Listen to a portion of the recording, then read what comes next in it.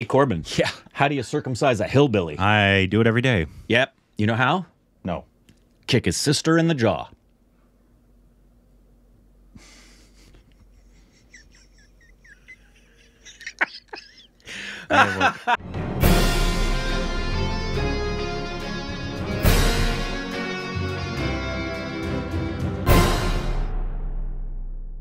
Hey, welcome back to our stupid reactions. It's Corbin. You can follow us on Instagram, Twitter for more juicy content. Like I say, Patreon. Follow us on Twitter account. Subscribe to the like button. If you're unaware, in the hillbilly community, quote unquote, incest is common. Hence the funniness of the joke. Today we're doing a movie review of the new film that was just released on Z5 Global, or whatever they call themselves. They call it Z5 in your face. HADDI. Yeah. Starring our Dosti of Dosts. Two Dosti of Dosts. Nawazuddin Siddiqui and Anurag Kashyap. And directed by... Akshat Ajay Sharma. Which we've seen a few of his things. I think he was... We have? Yes. He was actually the other director on Sacred Games. Oh. Yeah. Okay. And I think there's... But isn't this the first feature film? No. He's directed... He's done a lot of shorts, but it's not the first. But it's one. It's not like he's done... I thought this was a debut directorial helm. I don't all believe alone. so, because let's see, HADDI, short, second unit director. Obviously, he's worked with Anurag a lot. Director, assistant director, director. Singam 1, 2, 3. I don't know what that is. Neither do I. But he is the director of that one. But yeah, it's pretty early. Obviously, if it's not number one, it's number two, according to the IMDb credits. By himself, right? But he was the other. It was a well. It says he was a second unit director. Yeah, because that was dual directed by Anurag and. Yeah, but that makes him a second AD. Yeah. Regardless, he's the director, obviously. Akshay Ajay Sharma. And where? Sorry. And he was one of the director, one of the writers as well, along with Adamya Bala? Adimya Bala, composed by Rohan? Is that Rohan. Is that a typo or is that his name? Right. And then starring quite a few other people, some that I actually recognized. And some folks we recognized, yeah. But your main two stars are going to be Nawazuddin Siddiqui and Anurag Kashyap, who just hates acting so much. I know, just does it. But, I mean... But it just... That role... Yeah. Working with Nawaz. Yeah. Hard to say no to that. But it just came out, so we're going to do non-spoilers. Yeah. Right off the bat. And if we want to get into some spoils, we will tell you before we get to the spoils. So you can go check it out. It's obviously already on. Unlike other reviews and critics who think they're storytellers, we let the movies tell the story. Thank you very much. It's so annoying in reviews when I see people like, okay, so this is what happened. Like, start off their review. Every review I ever read gives you a synopsis of the film beforehand. Thanks. So it starts off. Idiots. Like, wait, that's not your job, man. Just tell me what you thought of the movie. It never ceases to boggle the mind. Regardless of who you liked or didn't like it, just don't do that. Yeah. Regardless. But yeah, it's going to start off non-spoiler. So if you'd like to go watch it, you can go watch it on Z5 Global or whatever their name is. Rick, your initial thoughts of HADDI? Initial thoughts. A couple of very tiny things in it that I had a question mark about that I can't talk about till we get into the spoilers, and I mean they're really tiny. I enjoyed this film immensely. It taught me some things. It talks about some things that really need to be talked about. It's really well done. You need to pay very close attention because there's so much going on with so many people that I think you could lose sight of it if you're not paying attention. I don't know how you wouldn't want to pay attention, because I think you stay gripped into the story, most especially because, once again, Nawazuddin Siddiqui proves that he's a beautiful actor. And when we start talking more about him, there's some things I want to say about Nawaz that I think is one of the more underappreciated things about his greatness as an actor. And he's one of those actors that, when I say someone's a beautiful actor, it means they're the kind of actor that deserves the accolades that are the highest accolades for being brave. I found his portrayal to be extraordinarily brave. Not just because of who the character is, but because of who Nawazuddin had to be to portray this believably. So for me, the takeaway is you're going to watch just a thespianatic powerhouse in his performance, and you're going to enjoy what I think is a really well-made movie. Yeah, I liked it. I didn't love it, which I wanted to love it. Yeah. And I think a lot of it has to do with some of the, what I would describe as all over the place stylistic choices throughout the film that sometimes felt either flat at times, not in the performances, and I will get into the Nawaz and Anya Kashyap's performance in this, which I believe were my favorite standouts of this movie. And there were the other stuff that I really enjoyed as well. It's just in terms of there were, and I can't get into all of it right now because of obviously spoils, but there's some stylistic choice that kind of took me out of it at certain times, and I was like, I didn't love certain things that they decided to do with it stylistically. Okay. In terms of some music, some editing choices, some like not continuity, but like continuity in the style of the filmmaking or the style of the editing. Interesting. And you know what? I think this is probably going to be a common theme factor for a lot of people. I absolutely understand why you're saying that. Because there were other things in this thing that were new to me. Yeah.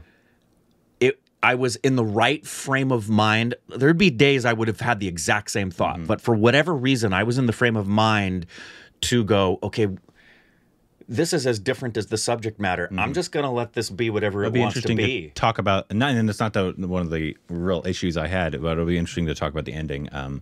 Yeah, I had one problem with the ending.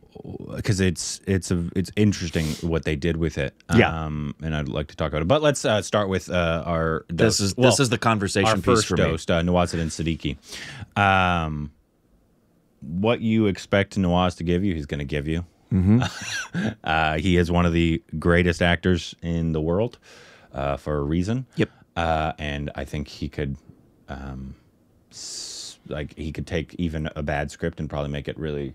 He just might. Really good. He just might. Well, he's like the Tom Hardys of the world. Yeah. He's just that talented. He's so genuine. He's so authentic in every single one of his portrayals. You always feel for him. There was one of the. I'll talk about that later. In the spoils. No, well, just a little bit later in the review. But yeah, his performance in it, his chemistry with other actors in it, his whole arc as a character was just wonderful, and he surrenders himself I've never seen him not. It's a great word. Surrender himself to whatever role he's doing. Yeah, bravely. Whether it's the short in Lust or Bombay Talkies, or this, or even the cop drama that we saw with Radhika a few years ago. That was a new Netflix film. Remember? Yeah. Obviously, gangs and everything else that we've seen, but he just. It's the reason I love him so much is because he's so good. Yeah, the thing I want to talk most about the performance is the thing that I've learned over watching the work he's done in different things is everybody appreciates him for it, as they should. I think the majority of people who know who he is and appreciate him enter into that appreciation with the fact that he can play such a great psychopath and he can really be believable as someone who's criminal, right? Magnificent at that. The thing for me, the heart of who Nawazuddin Siddiqui is as an actor is found in his sensitivity. Yeah. The roles, like you mentioned, The Lust Story Short. Brilliant one. His portrayal in Bombay Talkies. Yeah, Bombay Talkies. I'm sorry. Yeah. His portrayal in Lunchbox. Yeah. And I put this in the same category of it because just as this is not a spoiler, the trailer, Salman Khan film, the trailer reveals the Salman Khan as the reporter. The trailer reveals the brutality and the violence of the character as a gangster, right?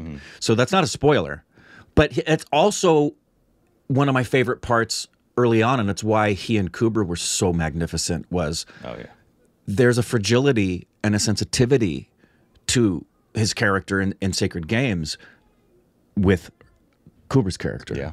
And in this, there's so much to talk about, and if you've not seen it, when you do see it, I don't know how you can't help but notice it, but I want you to recognize particularly things of this character's physicality that are clearly being driven by Nawaz's choice to immerse himself into being, not indicate. This is an easy role for an inexperienced actor to make you believe they are the character by showing you something.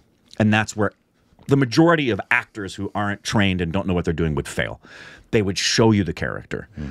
Every movement, every nuance, his walk, a particular thing he does is clearly because of an immersion he did in his prep work and on the day of being a character at a level of empathy, not just trying to present you something that he hopes you'll like. And that's the greatest attribute of any strong actor, is that quality, and that's why you need a Nawazuddin Siddiqui to play this character. Yeah, I agree. He's just phenomenal. He's just a beautiful actor. Wonderful that we still have so much of his work to get to that we have yet to get to, and obviously he's going to continue to obviously a lifetime of a lifetime of acting. Because I think he could. Much as India, I wish the world would know. I do too. I do too, because he's such a talented actor. Yeah. The other actor I want to talk about is Anurag Kashyap. The dude's a talented actor, man. It's actually upsetting that he doesn't like to act. It's what he says, right? Yeah, that is. It is what he says publicly, and he's said it to us in private. I don't like to act. He says, "I just really don't like to act." But you're he should so good at it. He's actually he played, and I think it's in the trailer. He plays the villain, I guess, per se, in this, without giving anything else away. And he does a good job. Maybe it just comes from his, but not all great directors are good actors. No, obviously. no. I don't think Marty is going to be a really great actor. I wouldn't think. No, but it's not a coincidence that directors who can act are very good directors. Yes, because they know. Because they know, and they can speak a language. It was something that Valerie said to us. You guys wouldn't necessarily know who Valerie is, but she directed my the header monologue. Valerie's a writer-director, and she's also an actor. And because of it, she was talking the other day about a particular note she heard someone give as a director, and she gave her version of what the note would be. All you need to know is that slight differentiation of what this is what it was. You need to know the difference. The person trying to get something out of their actor was saying, "I need you to be more angry." It's not a good note to give an actor. Oh, thanks.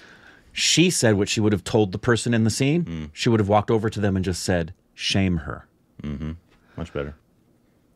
There's a difference between anger and shame. And there's a difference between show me anger versus by saying shame her, you gave the actor an intention behind what you're doing, not just show me an emotion. Yeah. Showing an emotion is bullshit. Yeah. That's not acting. Yeah. That's farce. Yeah. It's actually having a motivation as to what you're doing and why you're doing it in the moment, in the now. And that's why he's both a good actor and a director, is because he thinks that way. He's absolutely fantastic, because I thought he did a very good job. I did too. I have a favorite moment. I'll talk about it, and maybe yours in the spoilers. But I can concede that bad guys don't get rewarded. Yeah. It's a big deal for Danny Trejo. Also, I apologize. I think I just spoiled something. You did. I'm sorry. You did. That's my mistake. I apologize.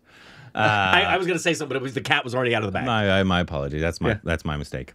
But yeah, he does such a good job in this. I thought it was very good with him and Nawaz opposite each other, and also the entire supporting cast I thought did a very good job. I thought they did too, and I would really like to know. This is not a spoiler in any way, shape, or form, because it's in the log line and it's in the trailer. I don't know. I mean, some of the actors, obviously, I know from seeing them in prior things. I think I know the answer, but I would love to know if there were any transgender or non-binary, or as they're called to, hijras, that were part of the casting. I'm not just sure. be interested to know. And this will probably be mentioned. I don't know if people will say it in the comments, but there'll be people somewhere in the world who mention it. And I just want to say in advance of it, what matters here is if the transgender community likes the representation. Nawazuddin Siddiqui is not a transgender man. That doesn't disqualify him for. There are some things that, like, for example, I feel I'm disqualified. I've said this from playing George Washington. I'm not 6'4". I would really need to be 6'7" to be comparable. Broadway. Yeah, well, that was not the real George Washington. That was emblematic societally. It was a modernized telling of an actual historical event. So if I was seeing an actual historical biopic of George Washington and someone wanted me, I personally could never do that because it's so far afield from who I am. But as long as it falls within a believability factor, because that's what it all boils down to, is that would I be believable as George Washington? I would not. But there are other people I could become that are not necessarily identical to me, and that is the nature of what acting is about. It's about being believable characters, especially those. That's one of the most beautiful things about acting, is being able to step into the shoes of someone who's very different from yourself, learning who they are, and portraying them in a way that is believable to the people. So I'd really like to know if they were incorporated in any way in the telling, but more importantly, how they feel they were portrayed in the film. Because I thought it was done extremely well. Yeah, I did too. So yeah, you guys can let us know if you know that. I thought a lot of the score was nice. I don't know if I loved all of it in terms of if I thought all of it fit within this film that they made, which is one of the issues. I had not just with the score, like they would stylistically go totally different in one scene than the entire rest of the movie was, and I was like, that just seems like you wanted to do something cool, and I don't know if it fit for me. For me, you know what I saw that as, and I don't know, this is just a guess. We would have to talk to the composer and the director. Because so much of the film itself is incorporating things that the rest of the world views as different. A couple of things that we'll get to in the spoiler.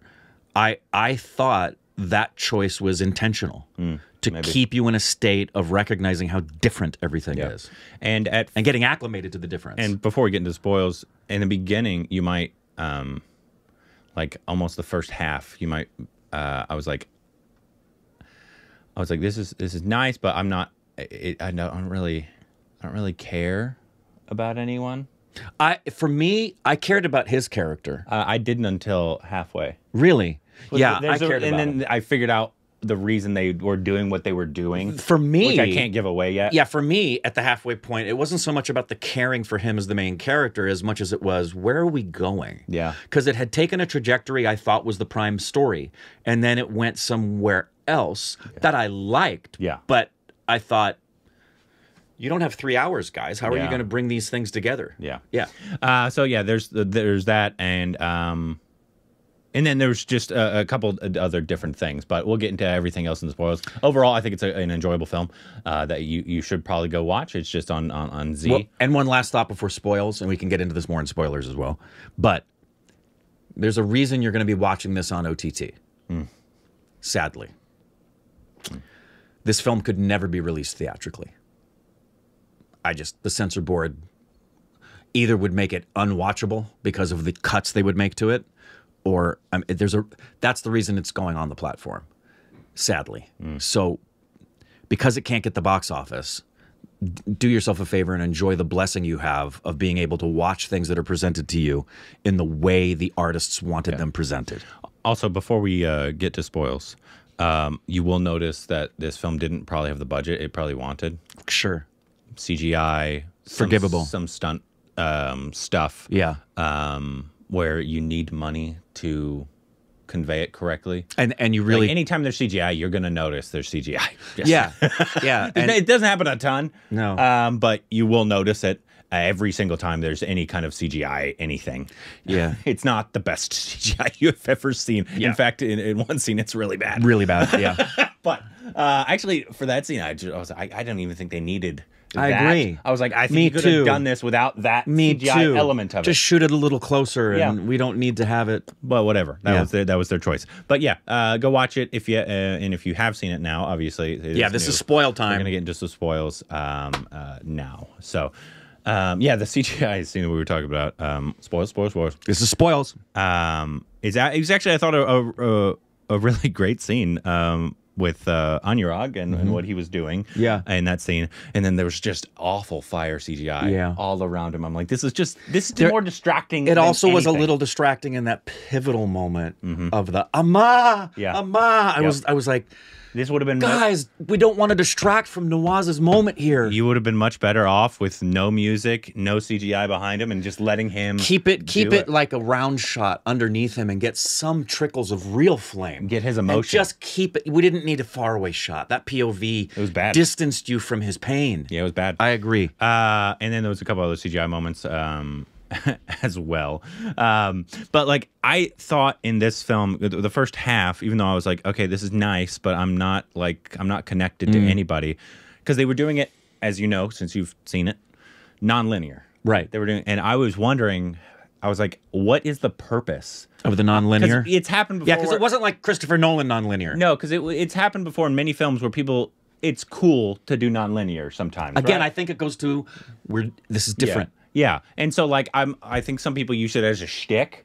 Until I found out, obviously, and I liked the kind of reveal of midway they showed, because I was like, why didn't you put this at the beginning? I would have been much more caring of him if I would have known like this was his process, and but then obviously you figured out they killed all the people he loved, and that's why they put it in the middle, because they wanted that kind of reveal, but that I think that's one of the reasons it kind of almost fell flat in the beginning for me, is because I was like, even though I liked the reveal in the middle, and it helped me throughout the rest of the film, get through the rest of the film, but sometimes I don't like non-linear storytelling sometimes, because especially if it's a shtick, which I didn't think this was. I never like it if it's a shtick. No, because sometimes I was like, it adds nothing to be non-linear. Again, it always goes back to why. Not this one. Not this one. Didn't do that. This one thankfully had a reason why it wanted to do it that you figured out halfway through.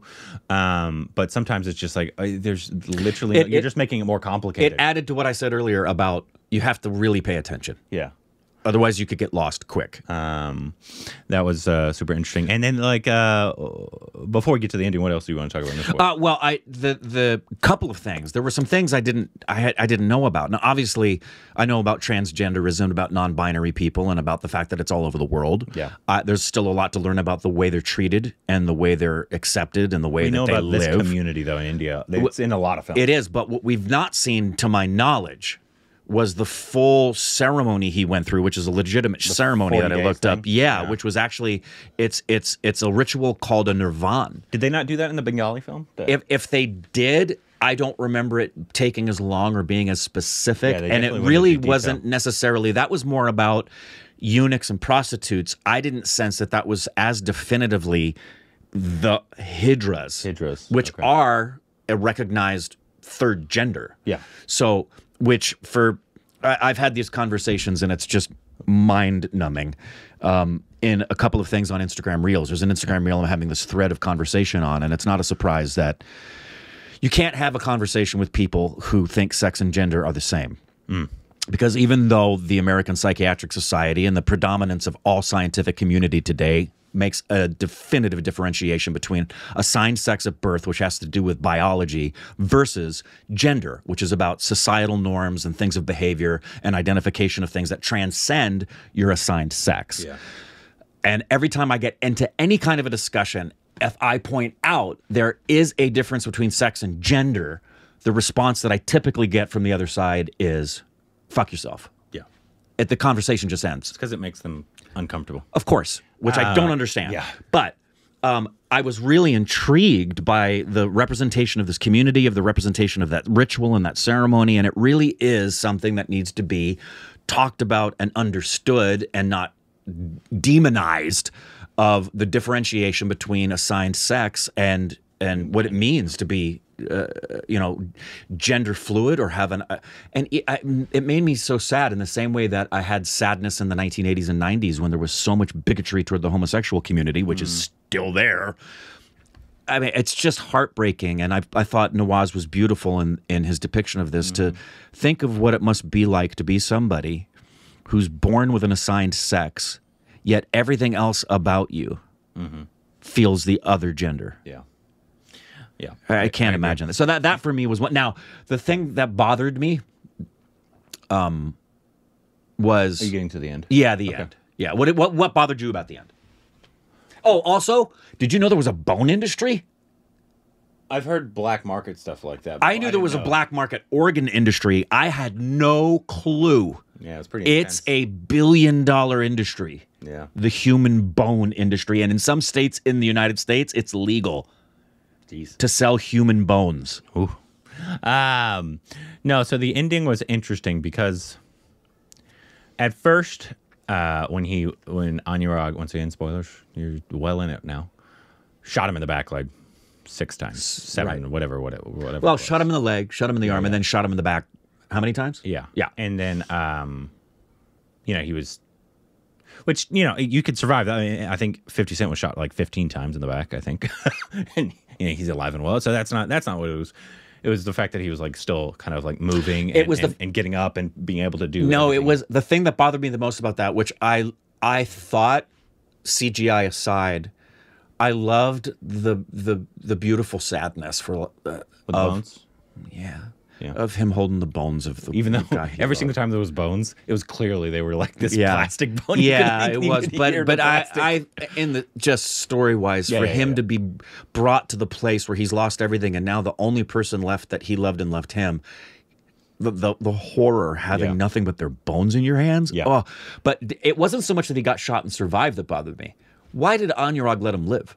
Why didn't he just put a bullet in the back of his head? Maybe he thought he was going to die. That's not for me. That was incongruent with the character. Yeah, I don't know. Incongruent with the character as to why he let him and then not be absolutely certain that his brains are all over the floor. I'm wondering, and the reason I was, and you guys can tell me if you've obviously seen this. I think this was almost because they kept alluding to his immortality and that story of right. I forget. So I'm assuming he was playing that god, kind of like I'm sure we missed that in a kind of like in RRR, they were playing Beam and Lord Ram. There's symbolism with avatars and stuff that we won't get. He was basically playing a god in this, or whatever the right, the whatever that story she told. Yeah, that I'm not familiar with. And so that's why, and that's obviously why it went to like a Superstar Rajnikant fight scene there at the end. It did. I was like, oh, we've gone to South India. So I was like, I'm assuming this is why the end is kind of going this way, is because he is playing, and it kind of almost went outside of reality. Yeah, I'm sure there's probably a lot of symbolism we completely missed from the who Anurag represented and the way that he kills him. Yeah, weapons used. There's a ton I'm sure we missed because we're just not Indian. And it definitely, that end fight scene definitely changed the tone stylistically once again. It did. It went South Indian. And I was like, okay, this is different from what we have been going through. And it's not bad, not in a bad way. It's just I was like, I wasn't expecting this ending for sure, and the way it was being shot. And for me, it lacked the punch because him still being alive wasn't justified for me. Therefore, the final climactic fight, I was thinking as I was watching it, I would have loved to have seen this if I think it's because he's immortal and he's playing that god. True. Person. Then we need to change the moment of Anurag having him underfoot. Underfoot, yeah, like something else needed to be done to make that more believable. Yeah, yeah, I don't disagree with that. I mean, if there's stuff we missed, obviously in that whole sequence, we missed it. Please tell us. Yeah. I actually thought like I forget all their names, but like his love interest, Nawaz's love interest, their chemistry was very good. I liked that actor, especially all the close-up intimate moments they had with each other. I was looking in Nawaz's eyes, and I believed every feeling I believed he loved him. And the other thing about Nawaz's performance, I read something about what he did to undertake the transformation, and he spent a lot of time with the transgender community. No surprise. And he said that he basically presented this in his mind, he said, I was portraying a woman. Mm-hmm. The totality of what he was doing was my character's a woman, because that's what HADDI identified as, gender. Yeah. And then the other guy that was directly below, that was Anurag that Nawaz killed. Mm-hmm. in the bathroom or wherever they were. I thought he did a good job. I did too. We've seen him before. We've seen him do times. many things, yeah. And also this guy we've seen a lot too, Vipin. Yeah. We've seen him a ton. And he's obviously always good. And then I thought, great casting, supporting, really good casting for everybody. I was hoping to love it. I think I ended up liking it just for different reasons. Some of the film fell flat for me in certain aspects. Yeah, I really enjoyed it. Approaching love, it was like right there for me. But I loved Nawaz. Yeah, oh, yeah, loved Nawaz. Nawaz and Anya. I actually really, I wish Anya would act more. I agree, because I think he's a very talented actor. And so it was a lot of fun to watch them on screen. Anything else? No. Okay. Good to go. Well, let us know what you thought about the film. Obviously, if you've watched it already, what did you like? What didn't you like? And what should be our next Nawazuddin Siddiqui film that we should watch? Down below.